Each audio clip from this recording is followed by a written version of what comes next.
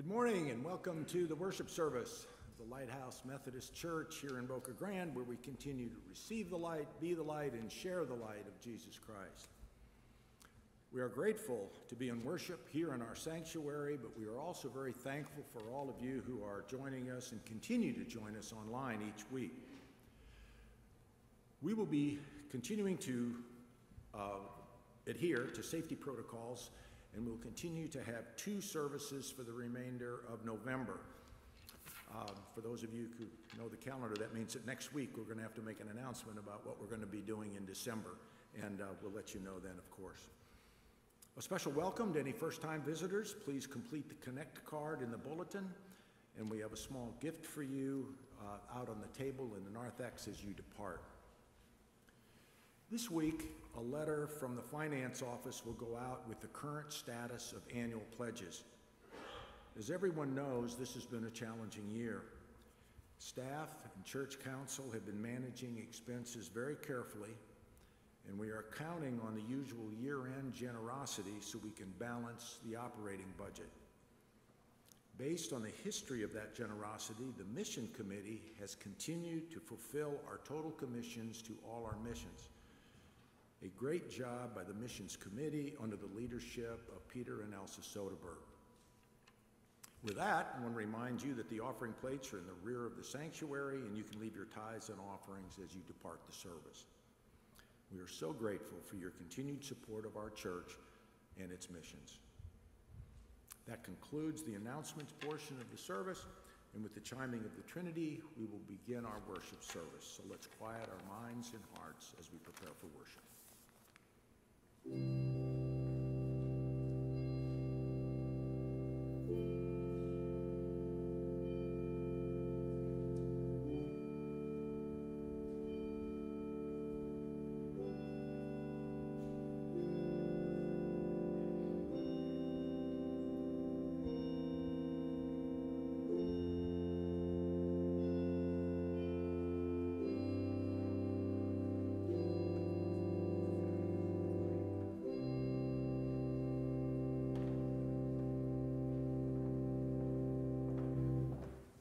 Good morning.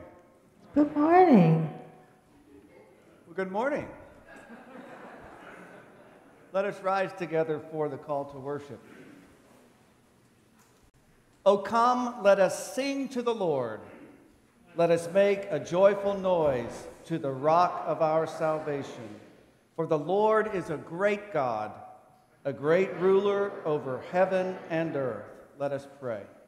Almighty God, you raised Christ from the dead and established him as Lord over every rebellious power. Give us grace to serve him wisely and faithfully, that the world may see his glorious inheritance among the saints and recognize the freedom of joyful obedience in Jesus Christ, in whose name we pray. Amen. You may be seated.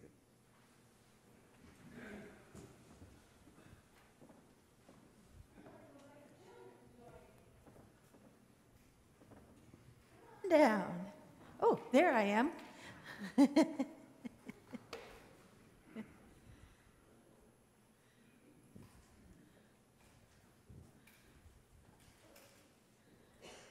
Good morning. I see new faces today. How exciting. What's that? Okay. We're going to get a chance to get to know each other in Sunday school, right? Okay, cool. So, tell me, do you guys like jokes?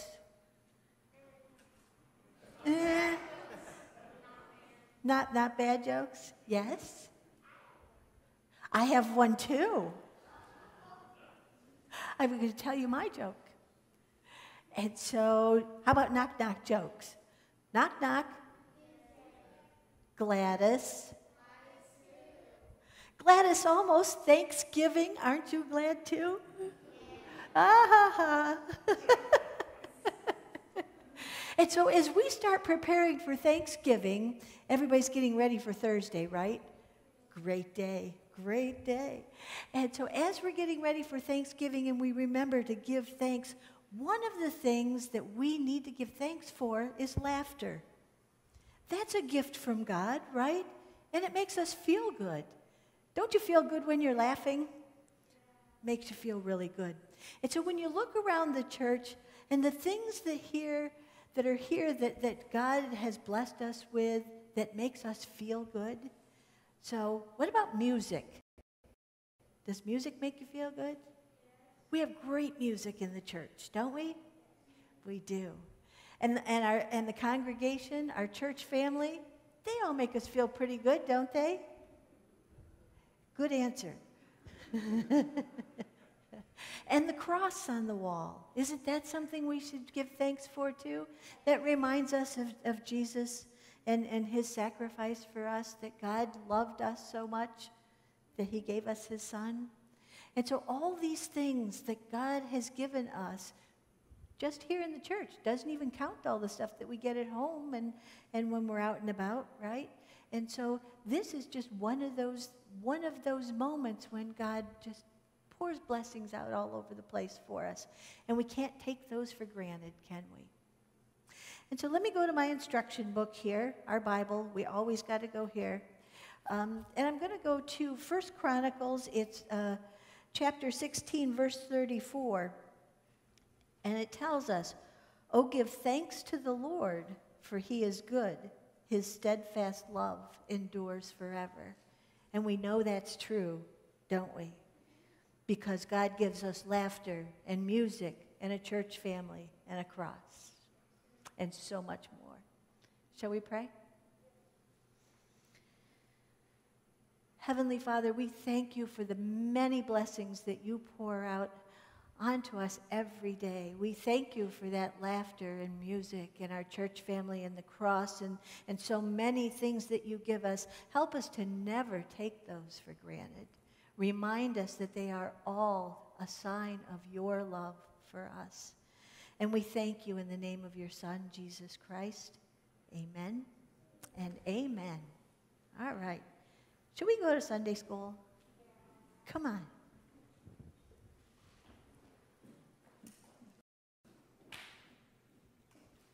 Whoops.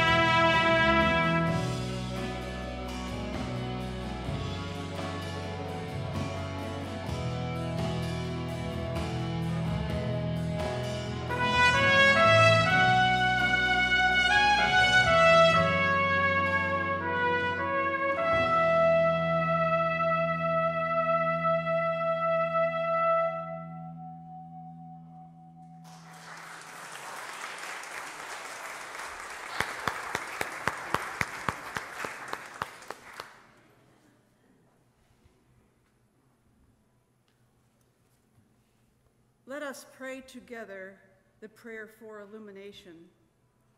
Lord, open the eyes of our hearts by the power of your Spirit, that we may know the hope to which we have been called. In Jesus Christ, amen. A reading from Ezekiel.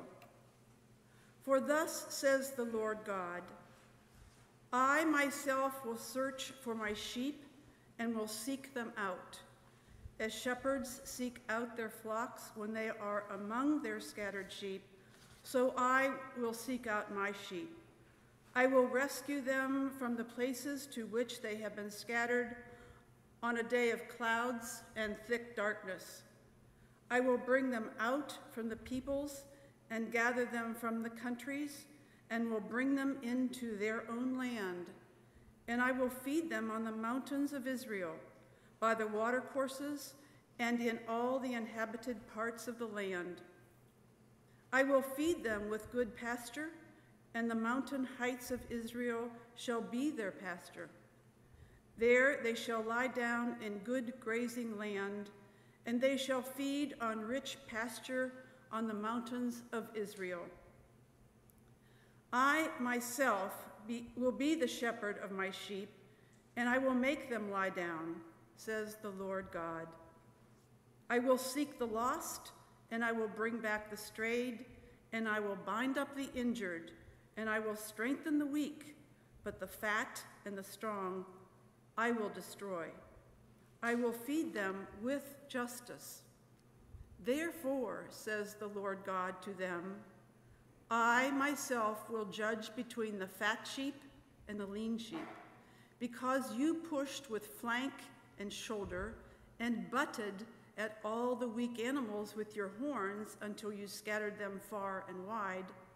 I will save my flock, and they shall no longer be ravaged, and I will judge between sheep and sheep.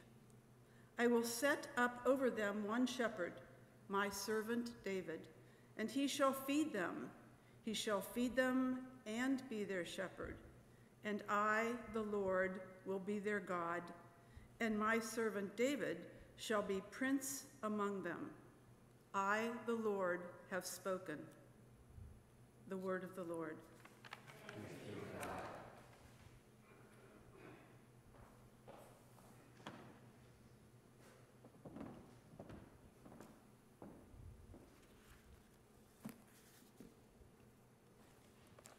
Please rise for the reading of the gospel. A reading from Matthew chapter 25. When the Son of Man comes in glory, and all the angels with him, then he will sit on the throne of his glory. All the nations will be gathered before him, and he will separate people one from another as a shepherd separates the sheep from the goats. And he will put the sheep at his right hand and the goats at the left. Then the king will say to those at his right hand, Come, you that are blessed by my Father, inherit the kingdom prepared for you from the foundation of the world. For I was hungry, and you gave me food. I was thirsty, and you gave me something to drink. I was a stranger, and you welcomed me. I was naked, and you gave me clothing. I was sick, and you took care of me. I was in prison, and you visited me. Then the righteous will answer him, Lord, when was it that we saw you hungry and gave you food, or thirsty and gave you something to drink? And when was it that we saw you a stranger and welcomed you, or naked and gave you clothing? And when was it that we saw you sick or in prison and visited you? And the king will answer them, Truly I tell you, just as you did it to one of the least of these who are members of my family, you did it to me. Then he will say to those at his left hand, You that are accursed, depart from me into the eternal fire, prepared for the devil and his angels. For I was hungry, and you gave me no food. I was thirsty, and you gave me nothing to drink. I was a stranger, and you did not welcome me. Naked, and you did not give me clothing. Sick and in prison, and you did not visit me. Then they also will answer, Lord, when was it that we saw you hungry or thirsty or a stranger or naked or sick or in prison and did not take care of you? Then he will answer them, truly I tell you, just as you did not do it to one of the least of these, you did not do it to me. And these will go away into eternal punishment, but the righteous into eternal life. The word of God for the people of God. Thanks be to God. You may be seated.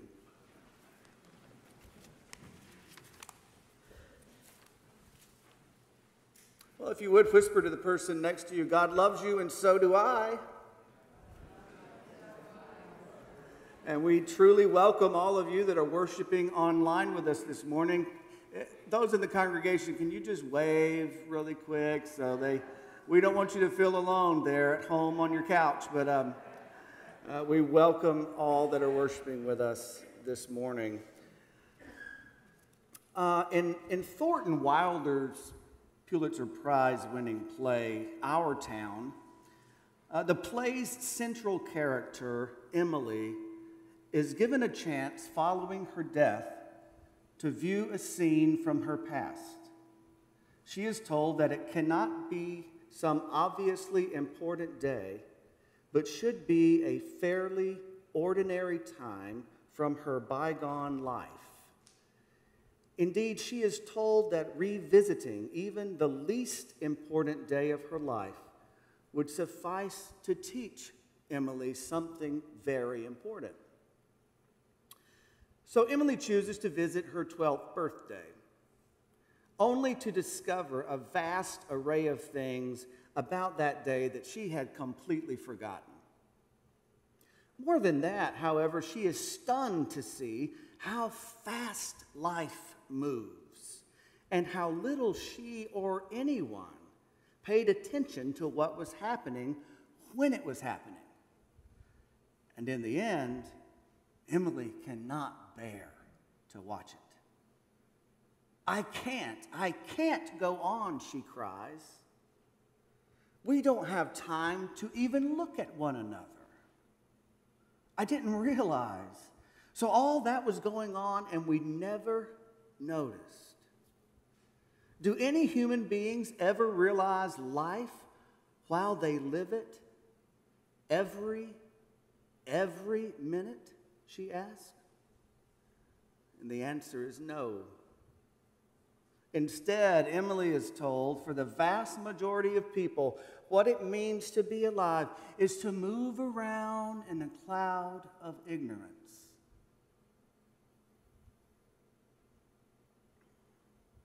Emily simply was not aware of the larger meaning around her every minute of every day, as she said. And sometimes the most important things for us, the most important things we do in life are things that it seems at the time really have no real significance. Well, today is the Sunday where we celebrate the reign of Christ, that Christ is King. It's the last Sunday in our lectionary cycle, and it ends today. Can you believe next week begins the season of Advent? How fast time has gone past us. The gospel reading today is as straightforward as it comes. The use of the groupings of sheep and goats was a way for Jesus' hearers to understand separation and to understand judgment. And they would have understood what he was saying, as it was customary in this time for shepherds to separate goats and sheep at night. The goats really couldn't take the cold that well, so he would separate them. Or the sheep and the goats got in a head-butting fight, and he would separate them. And Jesus does this and says this to his hearers. And we notice that on this Sunday, the main point of the text isn't the celebration of a king. It isn't a glorious representation of heaven with the multitudes bowing down and worshiping God, though we firmly believe that. We firmly believe that Christ reigns forever and ever and his kingdom will have no end. Rather, this text is about Christ coming in glory. Christ who is above all nations. Christ who is the final and eternal person. Ephesians 1:20 says, God put this power to work in Christ when he raised him from the dead and seated him at the right hand in heavenly places, far above all rule and authority and power and dominion, and above every name that can be named, not only in this age, but also in the age to come.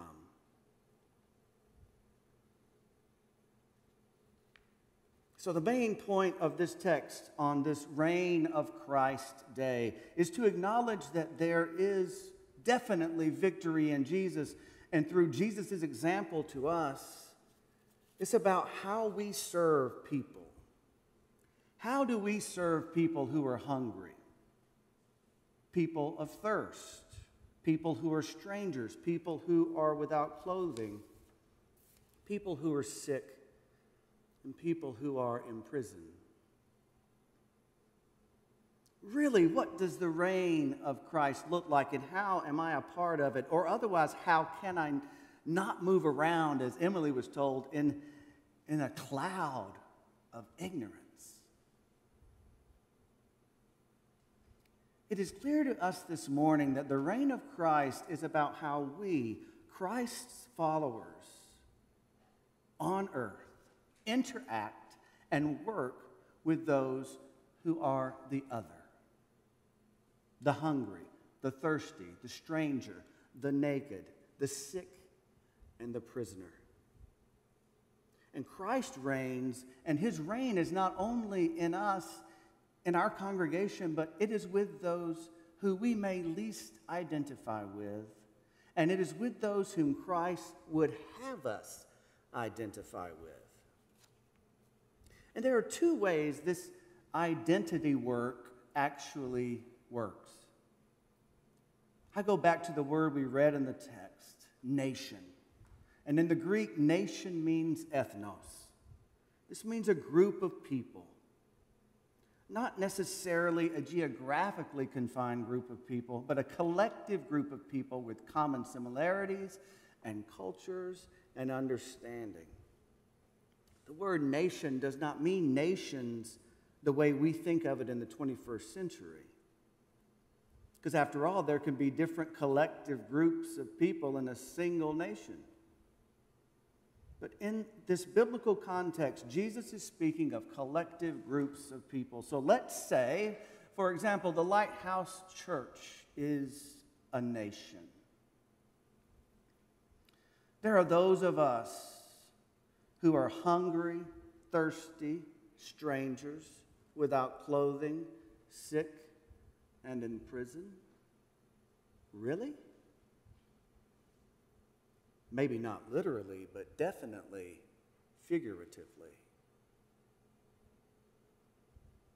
So church should be a place, first and foremost, where the gospel is proclaimed, a place of prayer, a place of healing, a place where no excuses are made, that the reign of Christ is present among us, that Jesus Christ is the way and the truth and the life, and that you can find healing and wholeness for your lives. The second way this identity work actually works is personal. It's centered on how we personally interact with the least of these. And the fact is, people are everywhere carrying the weight of the world on their shoulders, while those who are under the reign of Christ often move about in a cloud of ignorance, enclosed and shut in, simply just unaware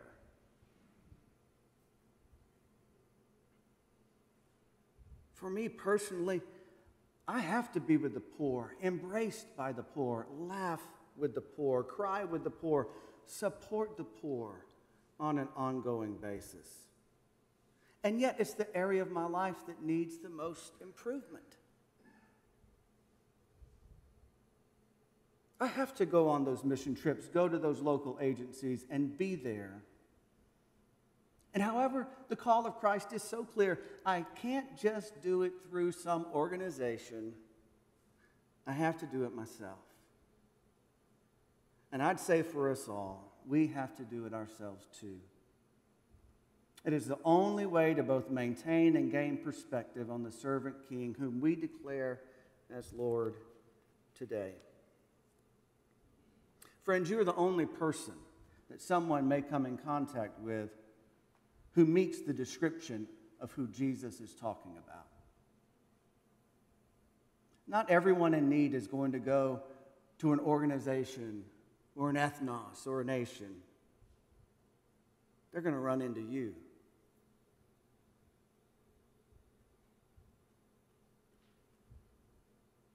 Jim Wallace, who is formerly of the Sojourners community, has said that we connect with the poor in two primary ways: television and statistics. These sometimes give us concern, which is a recognition that there is a problem.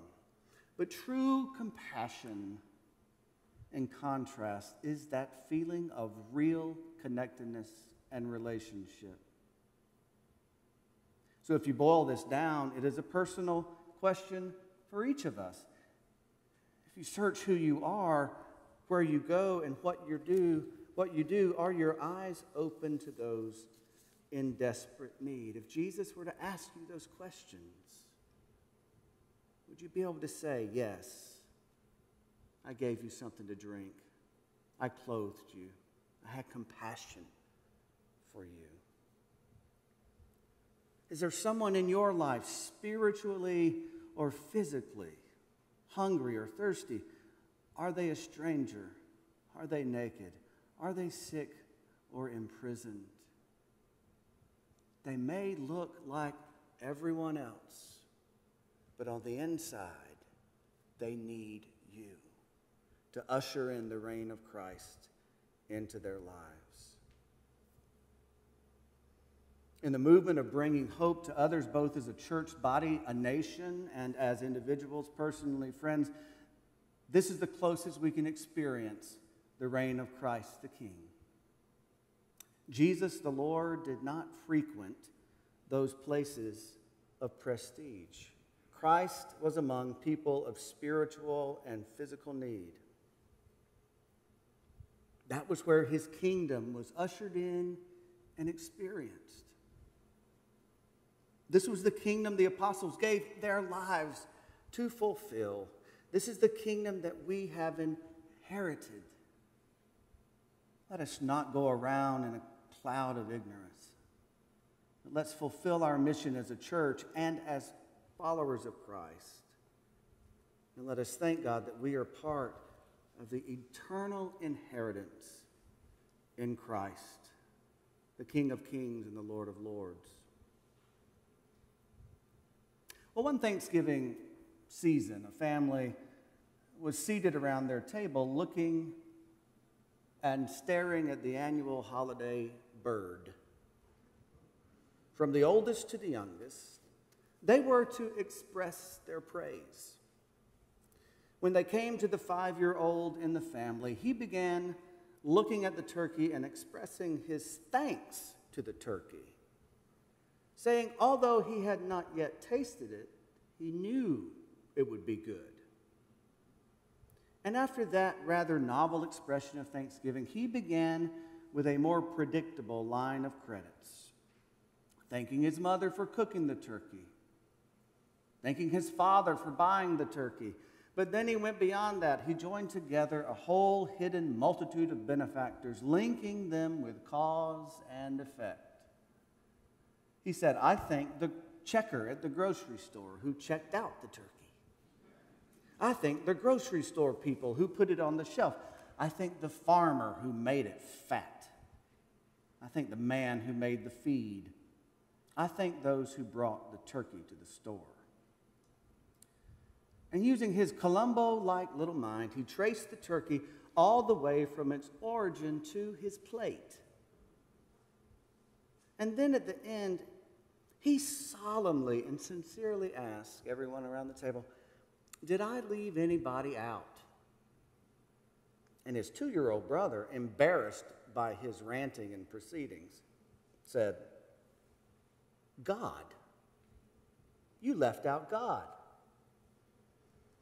And solemnly and without being flustered at all, the 5-year-old said, "Well, I was about to get to him."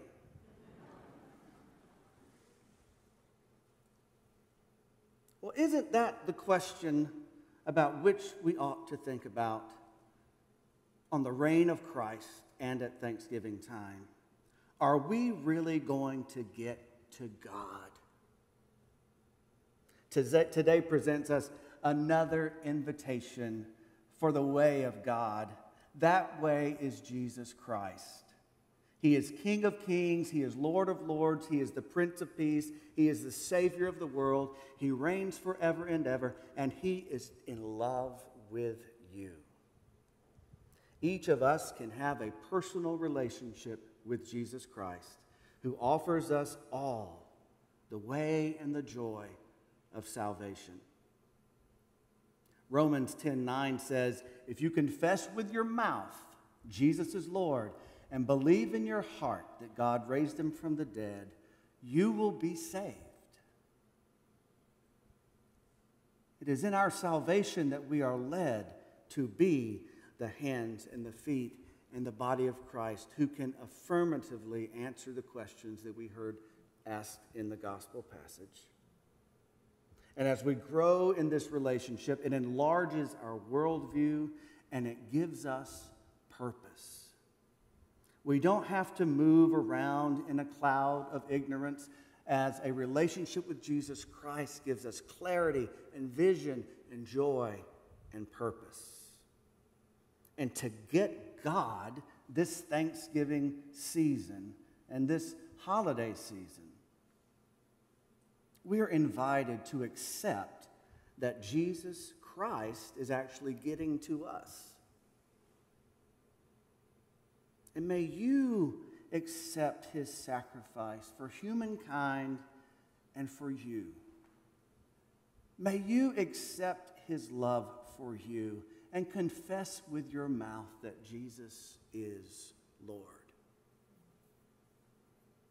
In the end, may others look back on our lives and realize that the world has become a better place because we have helped others experience the reign of Christ in our time.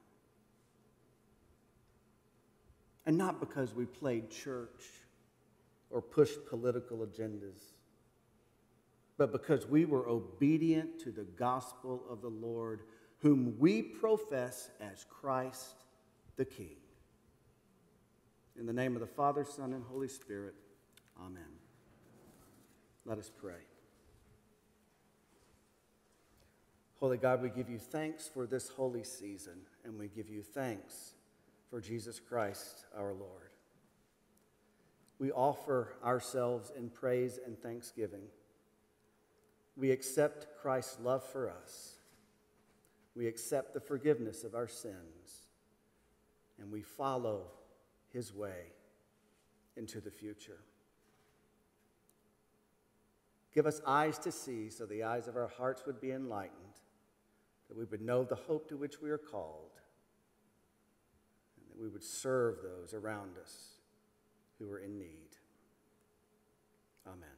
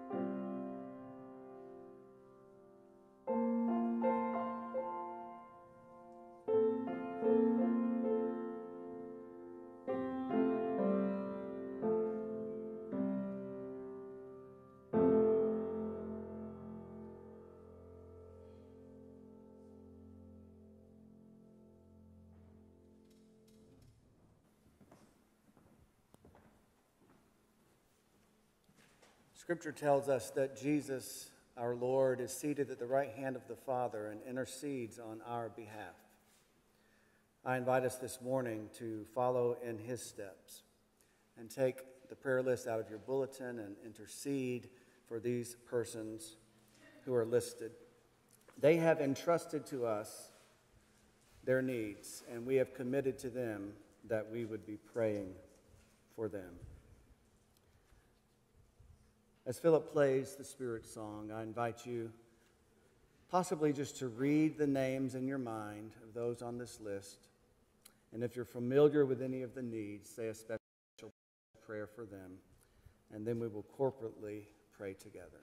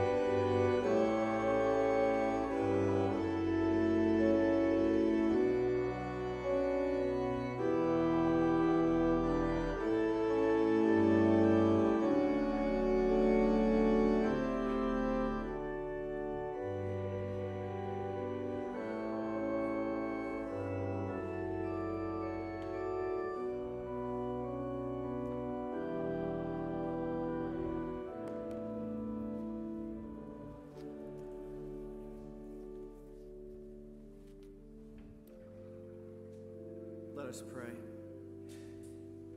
Through Jesus Christ, God has shown us the sovereignty of divine love. In compassion for the least, the lost, and the lonely, therefore we pray, saying, Compassionate Lord, hear our prayer.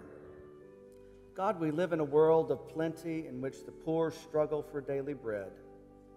We pray for those who lack the basic necessities of life and those who willingly share the resources you have given.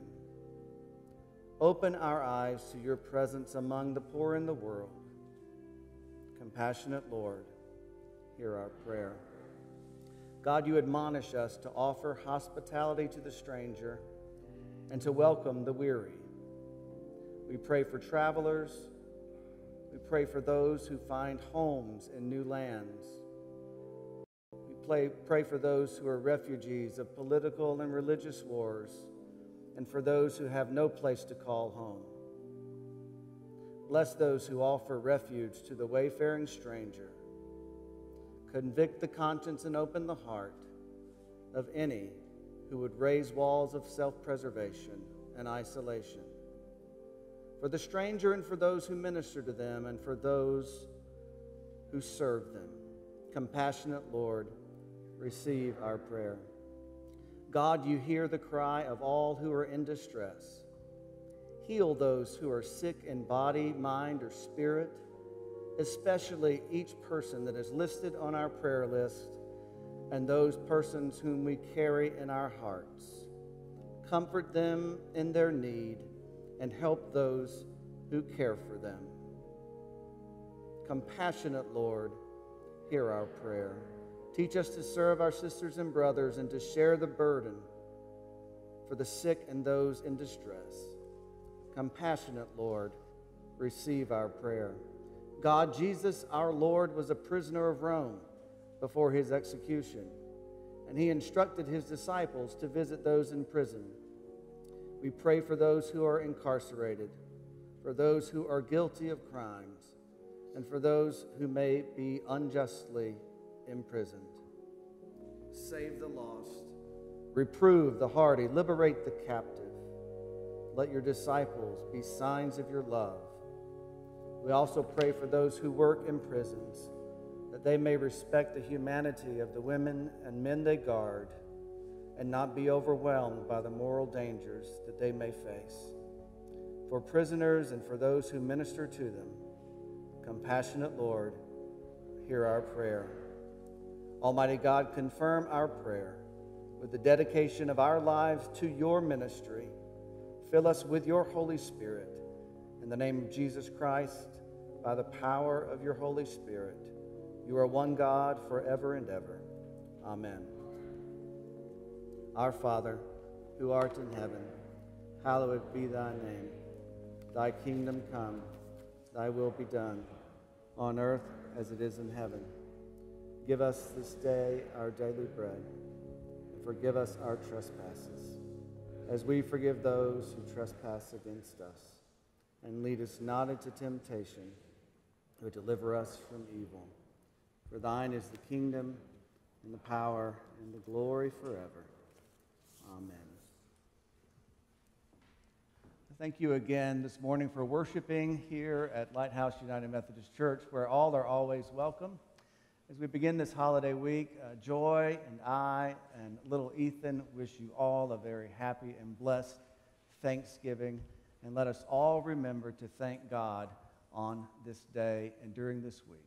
Would you rise for the benediction? May God who seeks the lost keep you. May God who brings back the wandering heart uphold you. May God who binds up the injured heal you. May God who strengthens the weak empower you now and forever. Go now in the peace and the love of God. Amen.